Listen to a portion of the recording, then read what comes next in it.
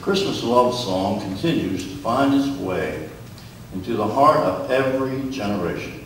Imagine for a moment what it must have been like generations ago when Mary, the expectant mother of Jesus, heard the first sounds of Christmas. "Fear not," the angel said to her, "for I bring you glad tidings of great joy. You shall give birth to a son, and you will call him Jesus, for he will save his people from their sin."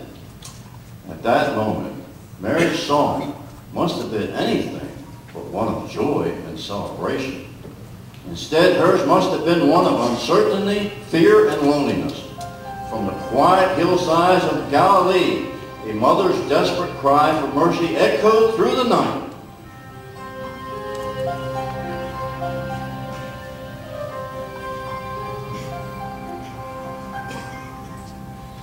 I am trapped